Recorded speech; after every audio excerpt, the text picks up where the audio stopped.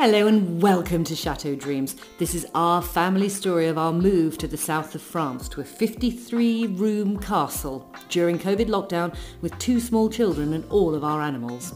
Aside from the family and work, our life now focuses on the castle renovation, going and visiting sites in the local area, trying to pick up some French culture, and hopefully having some fun with our wonderful volunteers.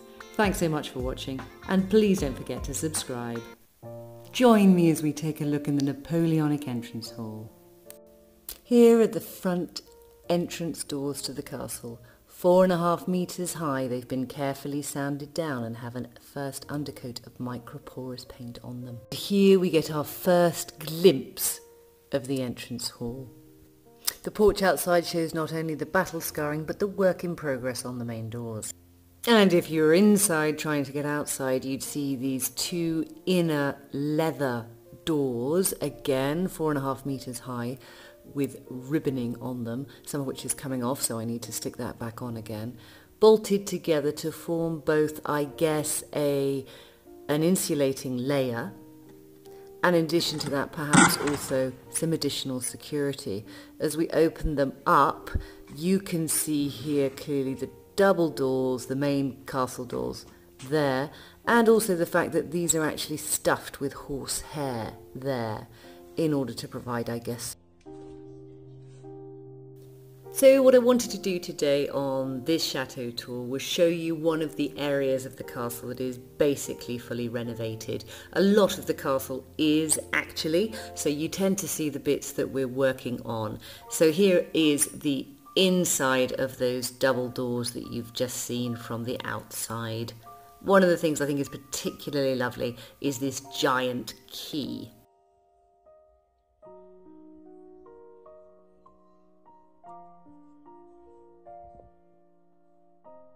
And there's some lovely work here on that door handle, which does need a good scrub. As well as the main long bolt, there's 1 bolt, 2 bolts in the shape of little acorns. Please excuse the masking tape, but if you look you can see the light showing how the air is coming through these handmade doors. So this is the view standing with those double doors behind me, looking towards the double doors going into the ballroom or dining room.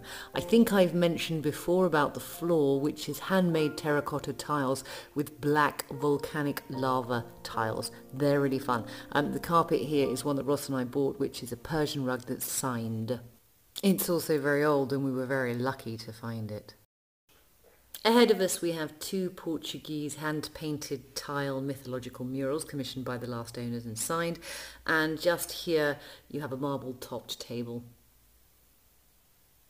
Here are the double doors leading into the grand salon with my study beyond that, and just to the right hand side there's this hidden door here, I don't know if you can see it, which leads through to some other rooms and Ross's study. It's quite fun, I think. The grandfather clock to the left-hand side was a gift from my parents. It's actually English. You can see the huge curtains. They're over 4.5 meters in length there. And coming round to the right-hand side, you can just about see the grand staircase with the stained glass window part way up, which I really like. It reminds me of some of the work, although probably not as good as Tiffany's work. I do love the colours as they fly through the hallway on a sunny day, and I also really like the colours with the butterfly, the little bird you can see there, and what I think are grapes, although it could be wisteria, but I do think it's grapes. It's just really, really fun. Coming back downstairs again, the double doors to the right you can see here are those going into the winter salon. I don't know whether you remember from an earlier episode where we were renovating and scraping the tessellated marble floor there, which is really quite beautiful. It's black and white, but sort of gives you a sort of mind-blown effect as you're walking through. It's very confusing, but it's very interesting. On to the murals. So they're signed, they're very, very beautiful. We're very lucky to have them. Incredibly good artistry and brushwork here.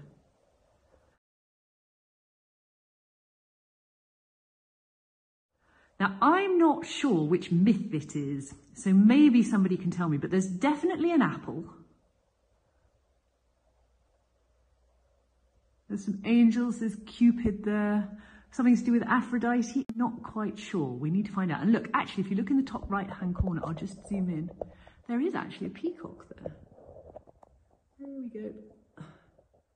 Just there. It's the first time I've seen him. As I say, I am quite short-sighted, so I do miss some detailing until I zoom in. Oh, look. There's a helmet there. Anybody, any ideas, any mythological buffs out there? And look, here's a signature of the artist just there. We actually also have one in the kitchen. When I started the intro of this video, behind us with a scene with dogs, again by the same artist actually. Let's have a look at this one.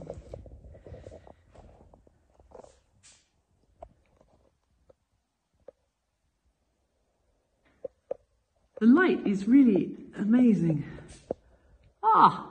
Now do you think, who do you think that's there? Do you think it's Apollo or somebody else? I'm not quite sure.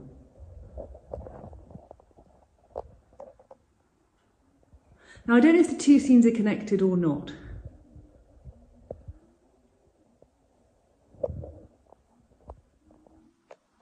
It's rather nice to have angels in the hall. The entrance hall of this chateau has really been done to represent the power of the owner. This central piece alone is 8 metres by 8 metres squared. Justin Laurence, the finance minister of France from 1844 to 1848, lived here and died here in 1863. He was also the governor of Algeria in 1837. Here are the terracotta and black lava floor tiles. These have suffered water damage from when the oak tree grew through the centre of the castle. Whilst it's hard to see on the high traffic areas where it's been worn away, it's interesting that at the edges of the rooms where it's less worn, you can really see the bubbles and the patterns. It must have been quite a talking point. Now, the whole of this floor just requires some gentle cleaning and linseed oiling in order to bring it back to sparkling grandeur. The chateau in its current state is described as Napoleonic. So to give you an idea, here is Chateau de Malmaison, the private home of Napoleon and Josephine Bonaparte, which I think clearly demonstrates the style. This painting demonstrates Napoleon crowning his Josephine, Empress of France. Briefly the seat of French government, Josephine purchased the estate while her husband was off fighting in Egypt in 1799. When he returned from Egypt, architects were hired to renovate the house and grounds to its current state. It's not improbable to assume that Justin visited the estate and brought home some design tips. Just outside Paris, Malmaison is open to the public today. Back home again, here's the Napoleonic chandelier in the entrance hall. And the ceiling rose, you can see I need to get some new light bulbs, but it's quite a long way up. But I need to get organised and do that, and also needs a good clean. This is obviously a fully renovated space in the chateau, but I wanted to show you it anyway.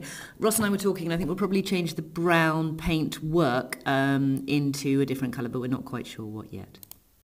You can see it just above the wood panelling and just below the rail at the ceiling there. So we're not quite sure what colour, but we need to have a good think about that.